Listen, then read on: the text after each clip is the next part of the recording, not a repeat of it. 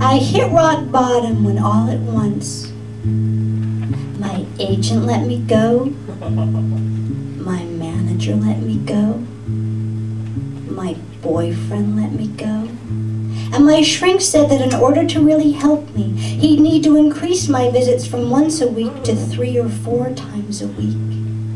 But since I could barely afford once a week, and since he didn't have the time even if I did have the money, he'd have to let me go.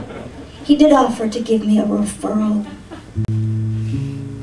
Instead, I bought a bass and started writing bitter songs against the admonitions of naysaying friends who worried that my age, coupled with the fact that I could neither sing nor play, could hamper my chances for success. Been 3 years since we said goodbye. My, how the time hasn't flied. I left you standing in the street, looking glumly at your feet.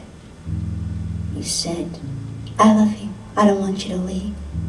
Only half of that statement could I truly believe. Sure, you love me a healthy dose, but you pushed me away when I got too close. Still I know, in the hole where my heart used to be, there is someone more right for you than me. Still I'm sad that our time was cut short, like that skirt that I hemmed and it looked really bad.